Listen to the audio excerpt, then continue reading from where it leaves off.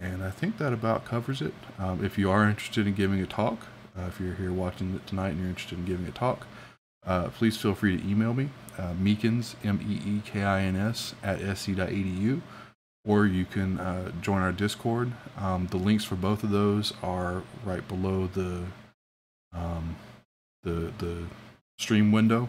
You can see it right down there, and or you can type !Discord in the chat, and it'll give you a link for it there. And with that, I'm going to go ahead and get started. And tonight, as I said, I'll be talking about combustion synthesis and characterization of gallium zinc oxynitride. My name is Ben Meekins. I'm a research assistant professor at the University of South Carolina in the Department of Chemical Engineering. We do a lot of work in the research that I do. We do a lot of work with photocatalysis and electrocatalysis, especially catalysis in general, especially with an eye to energy conversion. So we're not looking to make electrical devices necessarily. We're looking to do things like split water into hydrogen and oxygen, convert waste streams into hydrogen gas, or other higher value products, take CO2 and remediate it into something more useful, something that's not a greenhouse gas, that kind of work. And so that's sort of where that's a good thing to keep in mind as I'm presenting this. So like I said, it won't be focused more so on electricity generation. It'll be more focused on generation of power to drive a given reaction. In this case, splitting water into hydrogen and oxygen. So I'll start off with just a little bit of the motivation. The motivation is pretty straightforward. We need to find something to do with excess solar energy. During the day, it's fine. You can feed it back into the grid. But at night or on days where it's cloudy or there's a storm that pops up, obviously solar power generation will dip. And ideally you have a way to store the excess energy when you're overproducing what you need. And then that way you can, instead of having to use fossil fuels like coal or natural gas or oil, you have a way to store your excess for when you actually need it. And so there's several different ways. Batteries are one option, but another option is to split water into hydrogen and oxygen, and then when the time comes, recombine the hydrogen and oxygen in a fuel cell and generate power that way, with the only product being water, which you can then store and split again. And so that's sort of the goal here, is to work on ways to do that. And so metal oxynitrides have proven pretty useful in this area.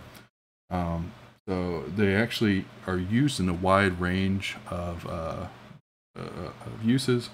You can actually find them in transistors, of course, as photocatalysts, as I'll be talking about tonight, even in pigments and dielectrics. And kind of a famous example of a metal oxynitride is actually aluminum oxynitride. It's known as Alon, A-L-O-N.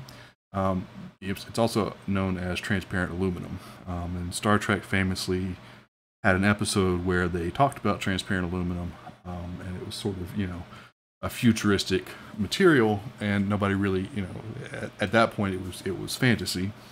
And it turns out that we can actually make transparent aluminum. It's in the form of aluminum oxynitride. So it's transparent, but it's very strong, and has a lot of different uses. And so that's kind of a well-known example of an oxynitride material, but there are a number of others. As I said, we're going to focus tonight on photocatalysts. Photocatalysts are useful because they can directly convert sunlight into energy, or useful energy in the form of electrons. And those electrons can be made to do work if they have enough chemical potential, and that's what we're trying to do. The general strategy for making oxynitrides was developed by the Doman research group out of Japan, Kazunari Doman.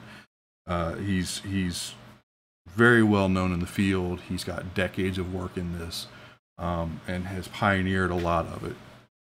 The general strategy that his group developed and uses, with some tweaks to it depending on what they're trying to do.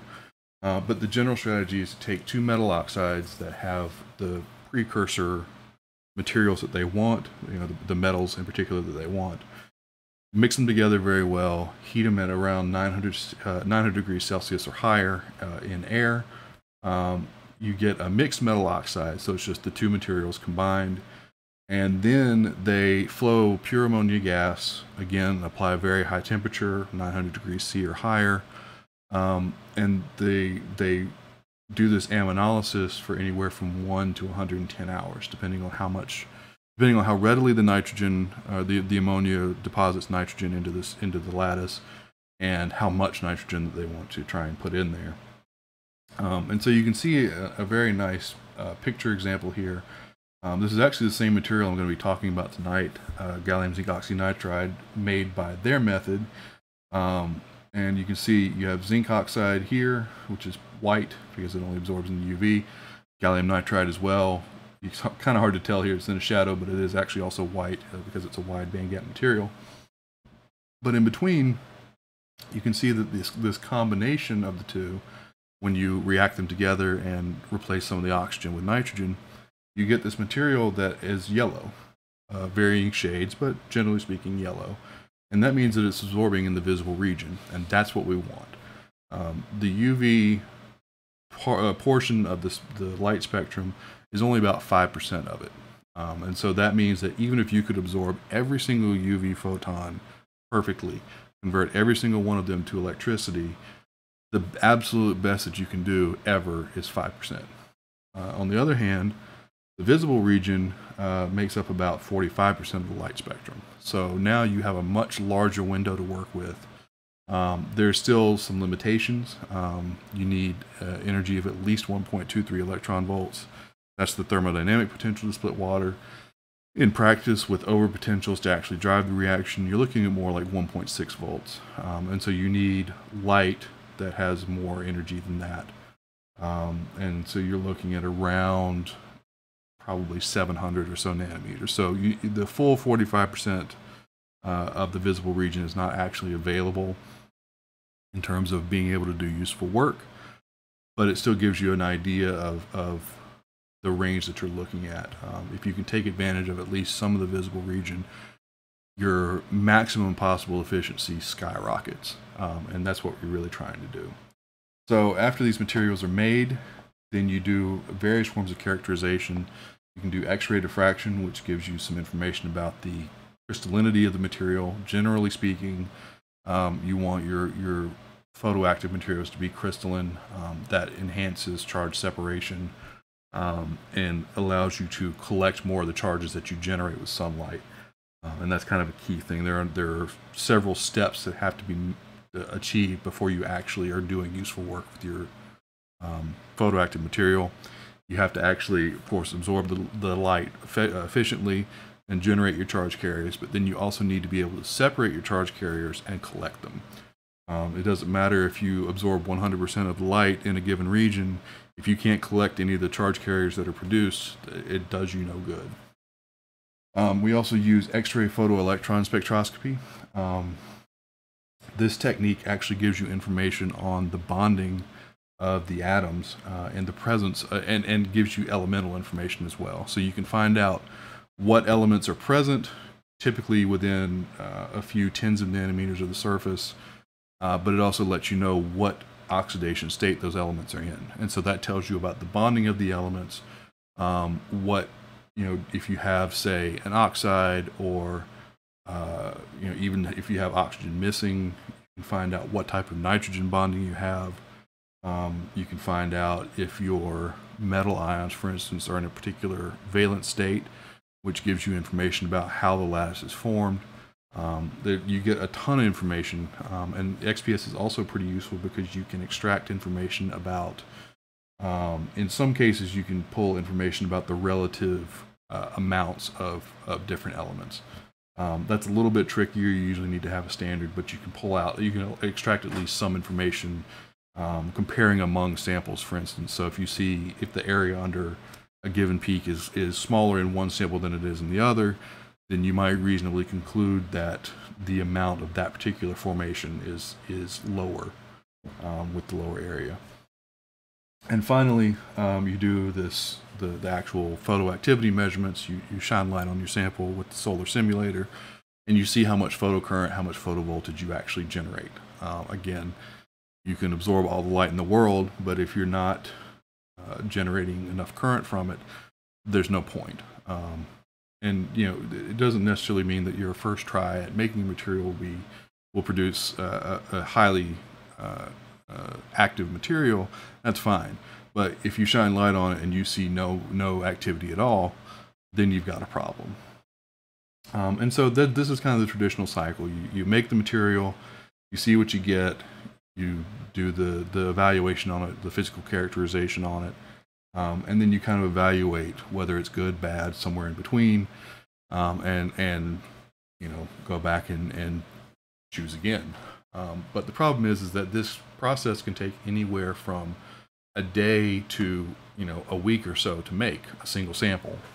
And so what I wanted to try and find was a way to make these samples but do it in a quicker fashion, which would allow us to move through several samples a lot faster. And so it lets us try out a lot of different things in a much shorter time period and evaluate lots of different samples, see which ones are promising, and then you can go back and refine it and spend more time on trying to sort of perfect those samples. And so the strategy for doing this is through a method known as combustion synthesis, and it is basically what it sounds like. You are actually setting off a reaction that is somewhat like an explosion. It is not, if you're doing it correctly, it does not blow up like we think of with traditional explosives. You're not producing that much energy, but you do have a fuel, and you do use temperature to set off the reaction, and it becomes exothermic, and that drives the reaction further. There's a famous video, and I tried to find it, and unfortunately I couldn't. It was from a group that I worked with as a graduate student, where they actually showed their reactor and took a video, and you can see the edge of the reaction happening. It glows up to about 2000 degrees Kelvin, and you can actually see the front of the reaction as it travels from the top to the bottom of the reactor. It's very impressive. Unfortunately, like I said, I couldn't find it, but I'll keep looking, and if I can, I will post it up on YouTube. But the strategy here is to take two metals of interest, in this case gallium and zinc. I use the nitrate forms here. Nitrate is a pretty good oxidant, and so that helps drive the reaction. And the fuel here, as well as the nitrogen source, is urea. Urea is actually well known when it breaks down thermally. It breaks down and produces a number of reactive nitrogen species. This includes ammonia. It also produces nitrogen, which is not necessarily reactive, although at high enough temperatures it can react. It also forms things like burette and some other nitrogen-containing species, and so it serves as both the fuel and the nitrogen dopant for the system.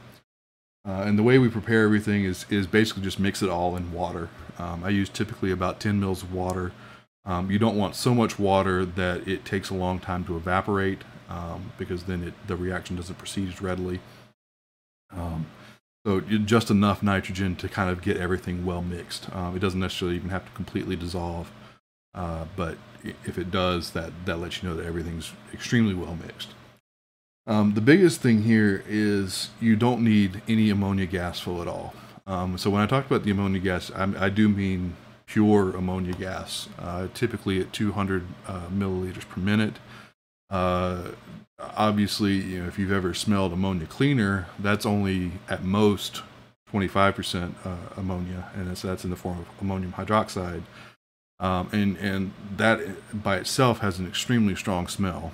So you can imagine what pure ammonia smells like, and more importantly, what it will do to the person that actually smells it. It's a great way to cause significant internal damage if you inhale that. So using my method, you don't have to deal with that. In addition, as you can see here, the temperature window is significantly lower. It actually starts at 350 degrees Celsius, and I went up to 800 degrees Celsius to see to sort of check over a wide range of temperatures. But if you'll recall, the typical strategy requires at least 900 degrees Celsius, both for an initial oxidation step and then for the ammonolysis step. Here, we're doing everything in a single step at lower temperatures without ammonia gas flow. So it is both a simpler process, and it's also and a more economically favorable process. It's also a significantly safer process. This is something that I was able to do in a box furnace. I did put a vacuum sheath over the outlet of the box furnace as a precaution, but in general, as long as there's some airflow, you will be safe doing this. And so the goal is to try and form, in this case, gallium zinc oxynitride, reproducibly with a known structure using this method. And once we do that, we want to try and correlate the physical properties of the powders with their photoelectrochemical performance. So basically, which variation of the gallium zinc oxynitride, for instance, how much nitrogen, gives us the best possible photoactive material. And so these are just some sort of example shots. This is scanning electron micrographs of the powder, or of two of the powders. The ratios you see here are gallium to zinc to urea. And what you can basically take from this is you have large chunks of the powder. When it came out of the oven, it looked almost like a foam. And so I generally would crush it with a mortar and pestle to bring it down to a manageable powder size. But what you see is that we have all these large structures and then a lot of smaller particles as well. And it's not very easy to tell here, but generally these larger structures were made up of smaller particles that had just kind of fused together. So they weren't, I wasn't making several microns large particles. These were more like aggregates of smaller particles. And the first thing I did was do elemental dispersion spectroscopy. And so basically what this tells us is which elements are present, and within a reasonable degree of uncertainty, how much of each element is there. And so it does show us that there is some carbon, of course, but there's carbon detected in pretty much every sample because things like CO2 will adsorb to the surface. Lots of oxygen here, but then we also see zinc and gallium both, which is very important. That's what the main things that we were looking for here. This confirms that both zinc and gallium are there, and we get the ratio here. So this was for 1 to 2 to 15, so 1 part gallium, 2 parts zinc. And we get a gallium to zinc ratio that's about 1.25 or 1 to 2.5, and that's pretty close to what we expect to see. Again, within the margin of error that we allow for EDX spectroscopy, that's pretty much what we expect to see. And so here's what the UV-Vis absorption spectroscopy looks like. UV-Vis absorption tells you where your material absorbs light, at what wavelength, and how strongly. And so with this information, you can actually extract a band gap of your material. So a band gap would be the minimum amount of energy that's necessary on average to excite an electron into the conduction band, where the conduction band is basically a higher energy orbital level, and that's where an electron becomes free to move around, which means that it can be collected or that it can do some kind of work for you, so it could carry out a chemical reaction. Similarly, the hole that's left behind, the positive charge that's left behind, can also do, for instance, an oxidation reaction. And what we see here is that depending on the starting ratio, whether we do, this one here is all zinc, 1 to 1 gallium to zinc, 1 to 2 gallium to zinc, and so on, we see that we get actually different band gaps. And the trend here is that the zinc-rich materials have a smaller band gap on average. So you can see like the 1 to 1 to 10 here, the 1 to 2 right here, whereas the gallium-rich materials tend to have a larger band gap. So for instance, the blue and purple line here. And so if we look at all the different ratios that I did at all the different temperatures that I did, in this case, the atmosphere is just air, static air. What we can see is that there's actually a pretty wide window where we get band gaps that are in the visible region. So we consider pretty much anything less than 3 electron volts to be in the visible region. That's that's generally the cutoff that you'll see in the literature. And so regardless of the ratio that we choose, as long as we have some gallium, some zinc, and some urea in a ratio of metals to urea, where that ratio had to be 1 to 5, as long as we maintain that, we get a material that is absorbing in the visible region. We do note that the gallium-rich material, especially 3 to 1 to 20, starts to move back to the ultraviolet region a little bit more quickly than the other ones do. But even still, you're still looking at here's 2.6, maybe 2.7. So it's still very much in the visible region. The other big thing here is that this was all done, the reaction time is only 30 minutes. And so this is a very fast reaction, but it gives very reproducible results, and gets us the material that we want to try and get. Yeah, so the synthesis window is basically 400 to 700 degrees Celsius, with slightly extended window for 1 to 1 to 10 and 1 to 3 to 20. So the zinc-rich materials. The most likely reason why that's our window is that below 400 degrees C, you're not breaking down the urea quickly enough, and so you don't get a whole lot of reactive nitrogen species produced before an oxide forms. And if you go above 700 degrees C, then you get into a region where thermodynamic stability favors the formation of an oxide. In general, metal oxides are going to be your most stable form. And so if you go to a high enough temperature, you're more or less driving off the nitrogen in favor of oxygen. And so you end up with an oxide there as well. What was interesting was that the reaction atmosphere didn't really have a strong factor. So you can see on the left here is the reaction done in air. On the right is the reaction done under nitrogen. And there's not a huge difference. Maybe the only difference would be the 3 to 1 to 20. In air, it sort of gradually increased as we increased in temperature. Under nitrogen, it more or less stays flat. There's maybe a 0.1 electron volt gain until you get above 700. So some of the lack of effect may be due to the fact that we were using a box furnace. Typically, if you want to control the atmosphere more carefully, use a tube furnace, because that limits the volume around the sample and lets you flow whatever your atmospheric gas is over the sample and get it more readily in there. So that may be some of the reason for it, but the fact that we really saw no change at all is still fairly interesting, even taking that into consideration. The other thing that we did here was X-ray diffraction. So as I mentioned, X-ray diffraction gives you information on the crystallinity of your sample. But what's interesting here is we can actually use X-ray diffraction to see if we're starting to form some kind of a mixed material.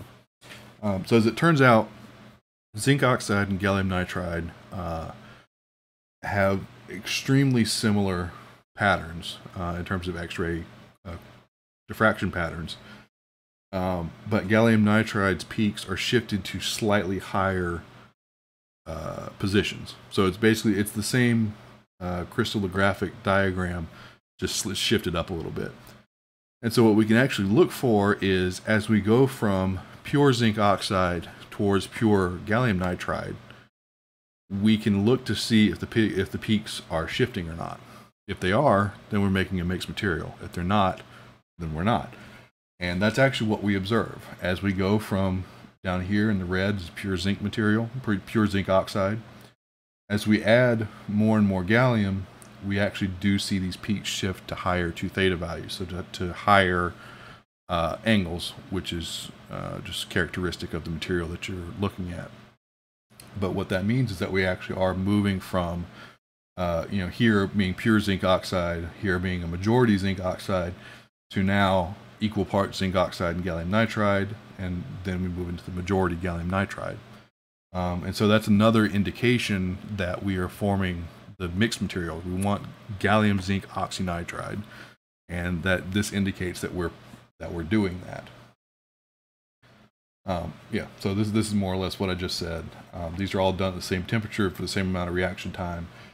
We did notice an impurity phase of zinc gallium oxide, and what that really tells us is that the gallium and the zinc precursors are well mixed, and that as we get to an excess of the gallium, we do form this sort of secondary phase, which is not terribly surprising, given that the reaction is somewhat uncontrolled, and that we're relying on the formation of a reactive nitrogen species sort of in situ to carry out the aminolysis. So here we did a elemental analysis, basically, to see how much, to see what the atomic composition was compared to what the initial ratio was. So if everything works perfectly, and we do, if we start out with, say, equal parts gallium and zinc, we ought to end up with the same amount of gallium and zinc in the final mixture, or the final product. We don't generally end up with exactly what we started with. It's possible that we're losing some of the material to secondary phases, or depending on the temperature of the reaction, it is possible to have some of your material volatilize. But in general, what we got in our final composition was reproducible from one sample to the next. The other big thing here is that generally gallium and nitrogen are reacting together, meaning they're forming gallium nitride, as evidenced by the fact that their ratio is pretty close to 1 for almost all the samples.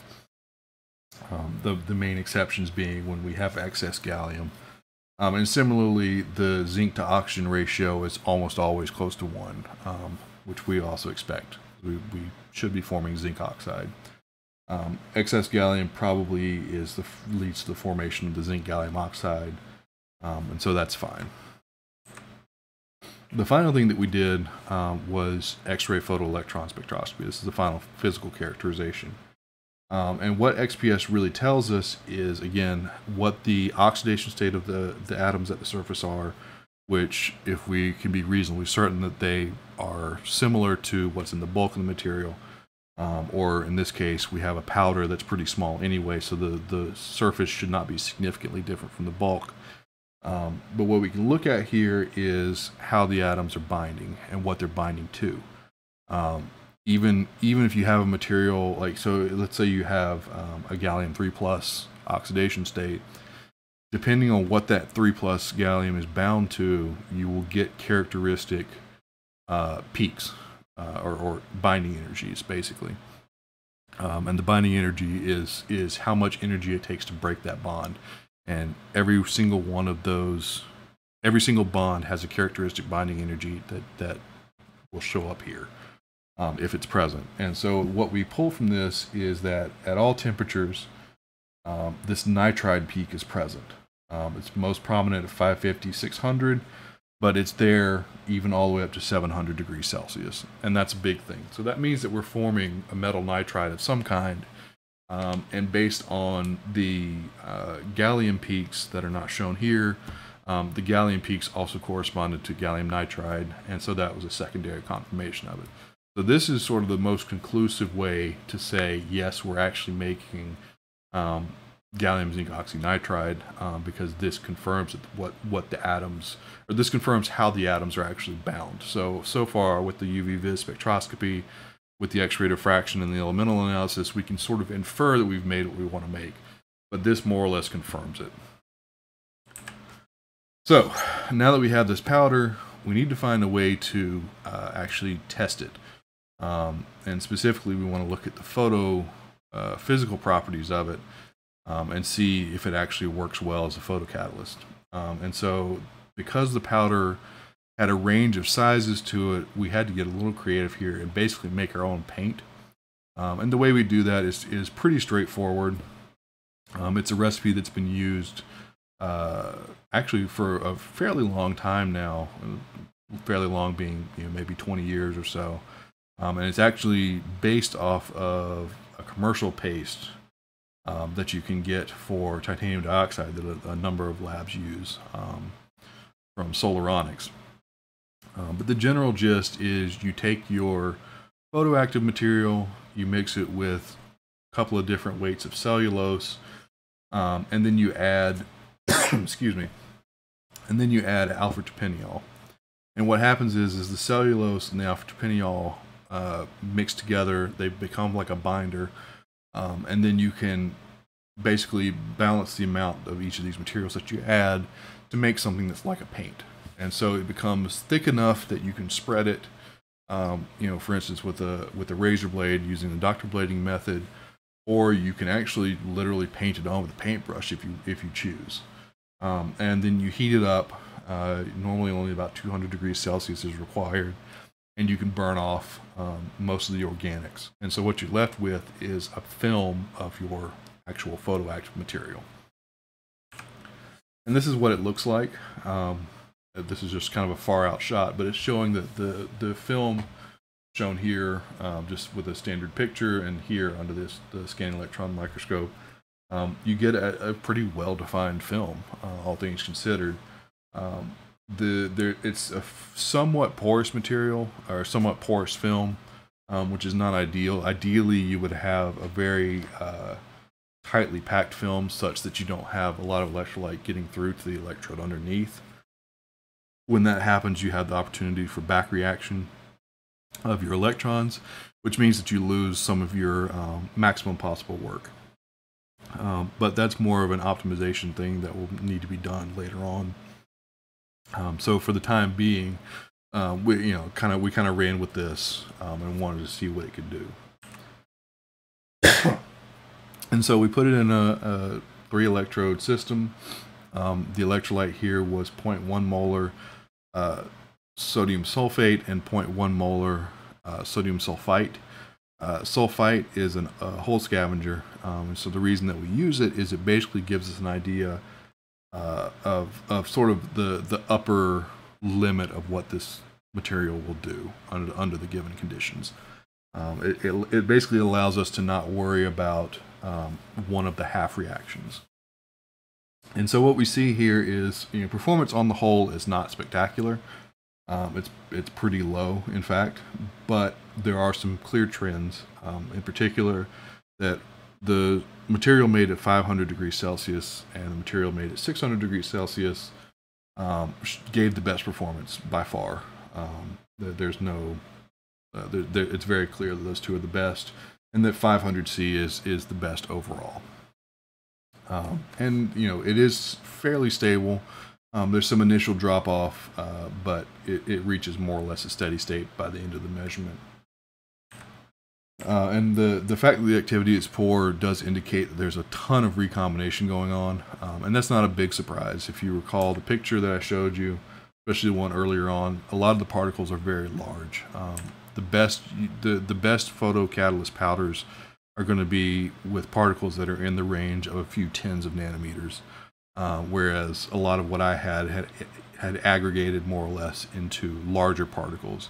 And what that means is that electrons have a longer path to travel before they can be collected, and so every grain boundary they have to hop is a chance for recombination. And so the more grain boundaries they have to clear to get to the collecting electrode, the less likely it is they're actually going to get there, and that's pretty much reflected here. So that's another way, another place that could be optimized significantly. Would be much finer control of the particle size. And finally, we actually did hydrogen-oxygen evolution experiments.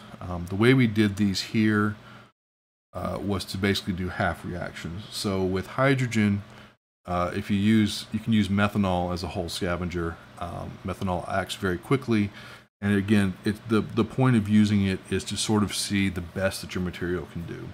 And so it's pretty clear here. We get up to around 800 micromoles per gram of 800 micromoles of hydrogen per gram of catalyst. It's not outstanding, but what we do see is a fairly linear trend between hours 1 and 4. There is an induction period, which does tend to happen sometimes, but we do see steady and clear hydrogen production. And for the oxygen side, the way we do this is you add silver nitrate. So silver 1 ions will reduce very readily and without much chemical potential needed, and so that takes care of the electrons, and what are left are the holes, which can then do the oxygen evolution reaction. Here we find that the oxygen evolution side of it is much slower, and that's generally going to be true, but it is still it's not great, more or less. And so that indicates that the oxygen evolution half reaction here is going to be a major limitation. For the hydrogen, we used a well-known in the literature rhodium chromium oxide hydrogen catalyst. It's basically a core shell where the rhodium is the hydrogen catalyst, and the chromium oxide provides a shell that prevents back reaction. So it sort of maximizes the hydrogen evolution. But of interest was when we added cobalt oxide, which is a well-known oxygen evolution catalyst. It actually didn't make much of a difference. And so what that suggests is that the limitation is not so much, at least for the oxygen reaction, is not at the surface. It's not the actual catalytic reaction itself. It is something with getting the holes to the surface. So again, that probably goes back to the poor transport through the material. It's also worth noting that without lanthanum oxide, photocorrosion did occur. So lanthanum oxide prevents the pH of the solution from changing significantly, especially when you're doing the oxygen evolution half reaction. So if you have silver nitrate, over time it becomes more basic, and if it becomes too basic, then we started to see photocorrosion. Finally, we did some 2 electrode measurements as well.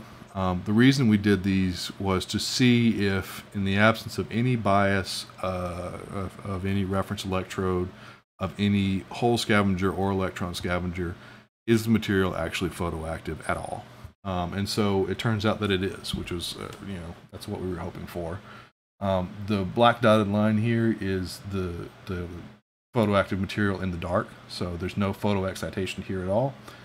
The red line here is with the light on. So the solar simulator that we used, it's 100 milliwatts per square centimeter, which is equivalent to the average solar irradiation across the face of the whole Earth. Obviously, depending on exactly where you are, depending on what the cloud condition is, that kind of thing, your actual irradiance in a given area will change. But this is sort of the agreed upon standard, and the light source is also filtered such that it matches the sun's actual spectrum as it's filtered through the atmosphere pretty closely. It's usually within a couple of % error, which again is considered to be acceptable. But that's the big thing here, is even at 0 volts here, there's no potential being applied at all. This is literally just your 2 electrodes connected, shining the light on the working electrode on your photoactive material, and it's generating photocurrent that can be collected. Again, it's not much. It's still only about 2 microamps per square centimeter, which is very, very low. But it shows that it is at least a photoactive material. We can make it in 30 minutes, and it does work. It needs a lot of optimization work, absolutely, but it's a method by which we can start to evaluate a number of different materials and then start to refine the ones that are promising.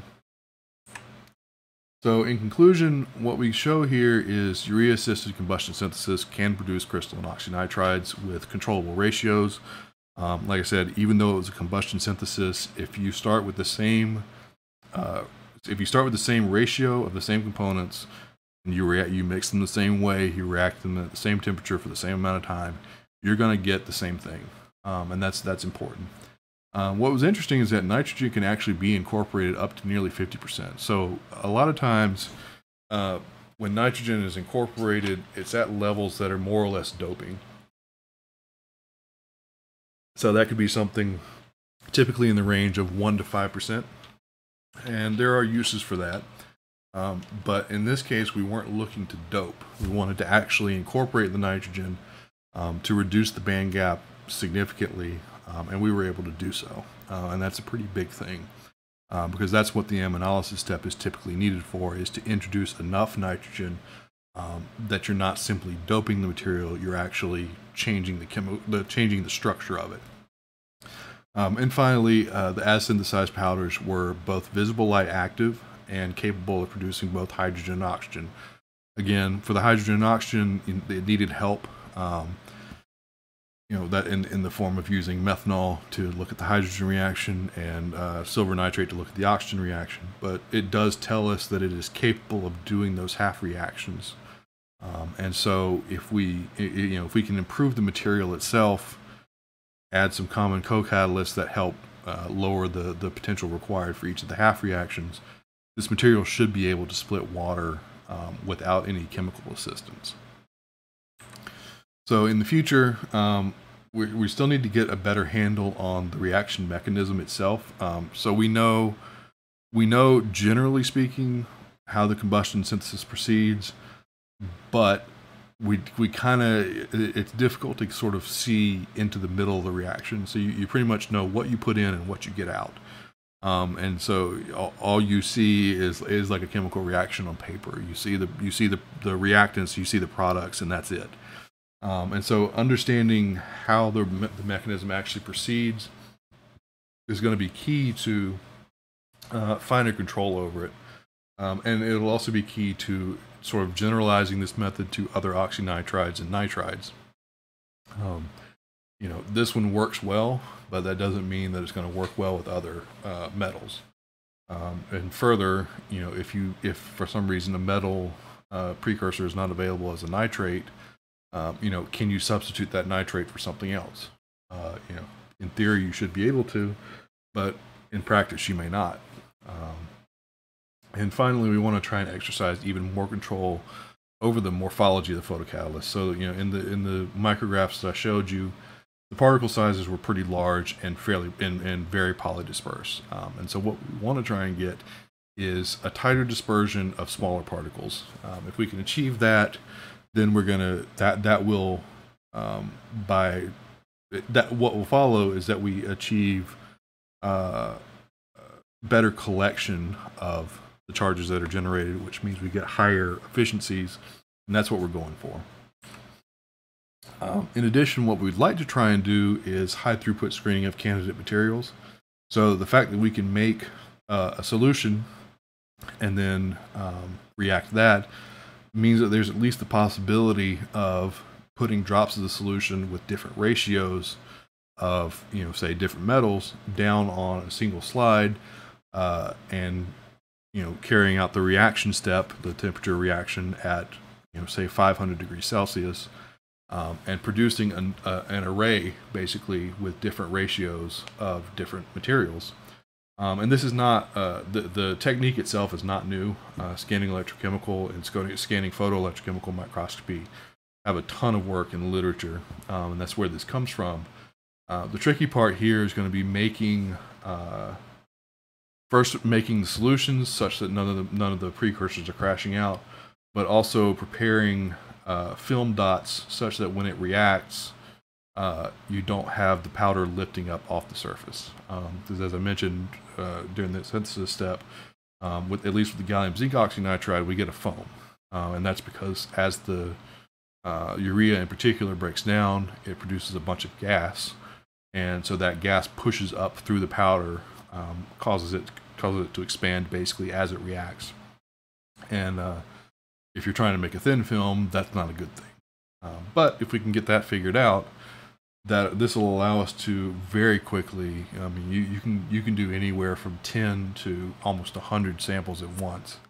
and you can control very finely the metal ratios, for instance, which will allow you to very quickly optimize your metal ratios. Future work as well, we're looking at flame spray pyrolysis to try and get smaller particles. The name sort of suggests what it is. You literally spray your solution through the middle of a flame or a couple of flames aimed at the same spot. And because you've aerosolized it, you necessarily have each of the droplets functionally acts as a reaction chamber, such that you will end up with smaller particles. Generally speaking, you're going to have a tighter dispersion, even though you're spraying this out. Because it's aerosolized, they're going to kind of get to roughly the same size of particles. And it actually will also allow us to better understand the reaction mechanism, because the system that we're working with has a method to collect your sample at various points in the flame. And so based on where we collect the sample from, we can actually, because the reaction happens as the precursors travel through the flame, we can actually try and catch the reaction at different parts, and see if we can determine how the reaction is actually proceeding. We'd also like to look at the anion role. So as I mentioned, for this one we used the metal nitrate form of precursor, and so it's important to know if that nitrate is a key element of this reaction step. It is an oxidizer, and so that may enhance the reaction. And so if it does, that may help us out with trying to generalize this reaction, where if a metal, for instance, cannot be found or cannot be readily found in a nitrate form, if we can add, say, ammonium nitrate to the solution to make up for that fact and still achieve the same goal of making a photoactive, visible, light-absorbing material, then that's fine. But that kind of all goes back to understanding the reaction mechanism better. And so with that, I need to thank, of course, the University of South Carolina. Some of this work was also funded by the South Carolina Space Grant Consortium. And I had an undergraduate, Austin Kennedy, who actually graduated, I believe, this year. He actually, or this past semester. He did a lot of the work with this. He synthesized a number of samples, probably several dozen, very, very meticulously, checking all different ratios, different temperatures, and even some, he looked at the reaction time as well to make sure that wasn't a strong factor. And so I need to thank him as well. And with that, I'll be happy to open the floor up to any questions.